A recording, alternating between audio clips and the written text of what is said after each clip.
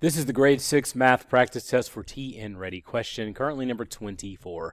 Brian paid $27 for 12 gallons of gasoline. To the nearest cent, how much did 1 gallon of gasoline cost? Now, I should mention that this is a calculator allowed section, which is super helpful. There's a few different ways that you could do this, actually. If you wanted to, you could say, well, if I could make the letter G a variable for gasoline, I know that 12 times that amount is equal to 27.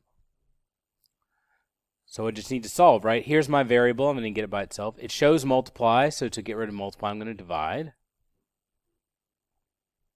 These cancel. The reason that I had to use multiply in case, or divide here in case you didn't know, I'm just trying to get this variable alone. So say I had 3 times 4, which we all know is 12, right? But I wanted to get the 4 back, so I would do that, and then if I did 12 divided by 3, I'm back to my original 4. So instead of doing that, I go ahead and do this. I'm just combining these two steps together. So these actually cancel out because 3 divided by 3 is 1. And that gets me to the 4 much more quickly. So when I had this multiply here and I need to eliminate it, I use the opposite operation.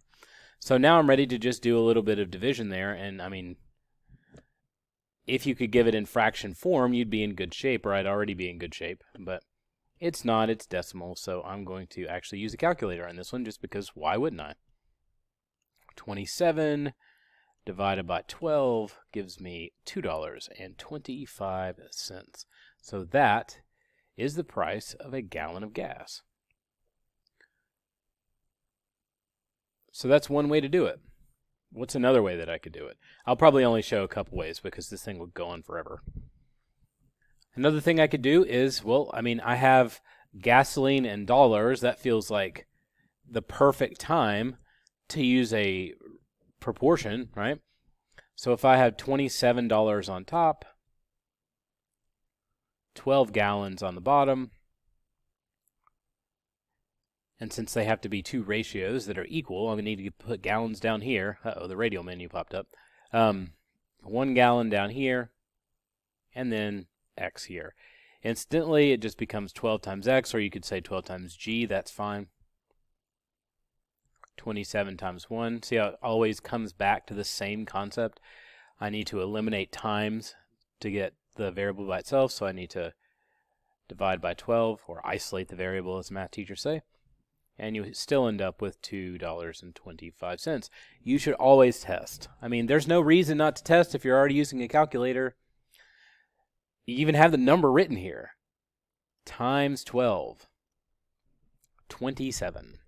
What else could you have done? Well, I mean, if you have a calculator and it's a multiple choice question, I'm not saying this is a mathematically appropriate way to do it, but again, I've said it in other videos, the math that you learn and your ability to do it is demonstrated in your classroom or at home and how you use math in real life.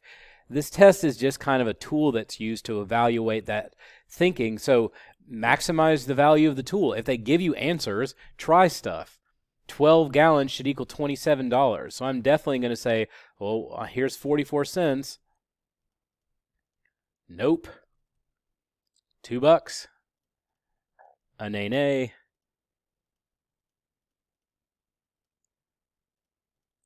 Bingo. And 15 is like just ridiculous. I don't even know why you would think it was that. $180. So that's it.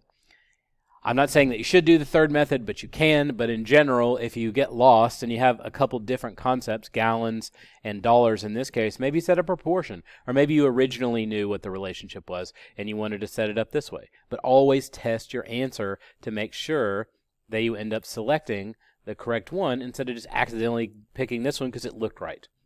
And this was not a hard enough question to fly through and miss.